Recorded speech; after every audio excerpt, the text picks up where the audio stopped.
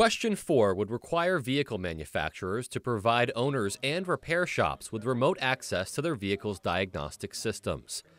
Proponents of Question 4, like CEO of VIP Tires and Service Tim Winkler, say the right to repair ultimately gives people freedom to take their vehicles to the mechanic of choice or repair it themselves.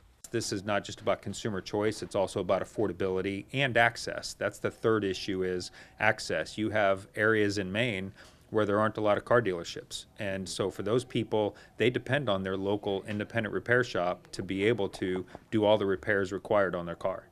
Representative Tiffany Roberts, who serves as House Chair of the state legislature's Innovation, Development, Economic Advancement, and Business Committee, disagrees. Passing a, whether intentional or not, ill-conceived bill is not going to do anything but put a lot more work on the committee's hands to try to figure out how to remedy any potential issues. Representative Roberts argues the right to repair already exists in Maine thanks to previous agreements made, such as the 2014 Memorandum of Understanding requiring vehicle manufacturers share diagnostic and repair data with independent shops in all 50 states. Do you think that the agreements go far enough? I believe that they do. I've spoken to everyone from industry, to dealerships, to independent repair shops who were part of the original right to repair in '99, who feel that these agreements have given them what they need. But Winkler says the agreements don't go far enough because they aren't enforceable by law, leaving the door open for violations. A memorandum of understanding really is only just that. It really doesn't provide the protection that consumers and independent repair shops need. So it's sort of like a trust process. So to assume that just putting out a general letter of understanding is going to address this issue going forward, I think is naive.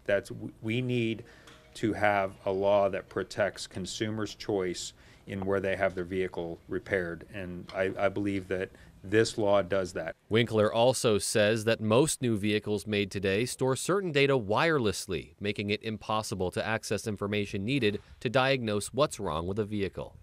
One of the examples that people use is we all used to use corded headphones. Now we all use wireless headphones, right? And so car manufacturers are no different. They're starting to use technology to build a lot of wireless technology into the vehicles. If passed, Question 4 would make that wireless data accessible through a standardized access platform, such as an online portal.